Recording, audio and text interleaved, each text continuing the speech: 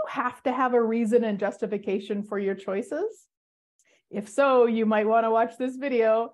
Hi, I'm Glenyce Hughes, and I facilitate people around the world in creating their dreams come true. How the heck did I get so lucky? Yeah, so if you have to have a reason and justification for the choices that you're choosing, then chances are you're doing a lot of judgment and you're not choosing things just to choose them. Right? I know. In fact, a lot of people create drama trauma so they can choose the choice they would like to choose instead of just choosing the choice they would like to choose. Oh my gosh, what? I know. So as many of you know, I've been talking about it for a while now. Javier and I are in the midst of selling things, and our house will be listed here in the next couple months. Oh my goodness. And then we're going to travel the world and pet and house sit and run my business. How's it get any better than that? So many people have said to us, wow, what's wrong? Like, what, you don't like the house anymore? You don't like where you're living? Guys, I love this house. I will always love this house. I will love that swimming pool. I will remember that swimming pool fondly. I say that swimming pool, it's just outside over there. There will always be a space in my heart for this home. We're not leaving because it's bad or it's wrong or we don't like it or anything. We're choosing something different because we can choose something different. Yeah, I mean, how cool is it that every one of us has infinite choice? It's just that we often buy the lie that the only way to choose something different is to have the thing that we're currently choosing be bad or wrong. We have to go to judgment into it, and then we can choose something different instead of going, I'd just like to choose something different.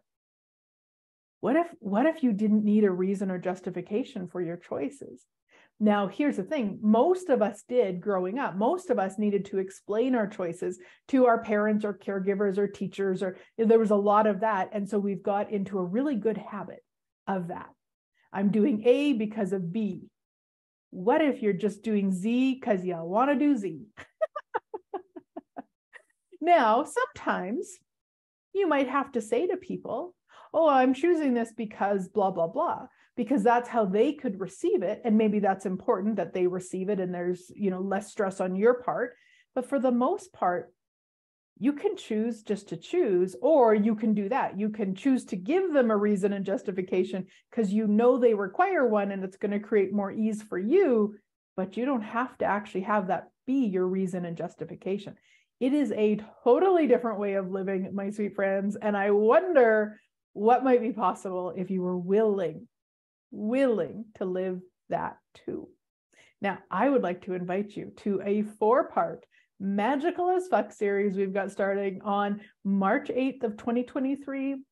If you're watching this later, then the recordings will be available. Of course, check out the link above or below. Would love to have you come play. This is truly all about you being magical as fuck, using your Raz, using your energetic team, using your specific capacities, and being magical for you too. Those are the 4 different topics that we've got over the month-long Zoom. There's home play, there's all sorts of magic. So if you don't see a link above or below, reach out and I will get it for you. Would love to have you come play. Have a great week, sweet friends. I look forward to chatting again next week.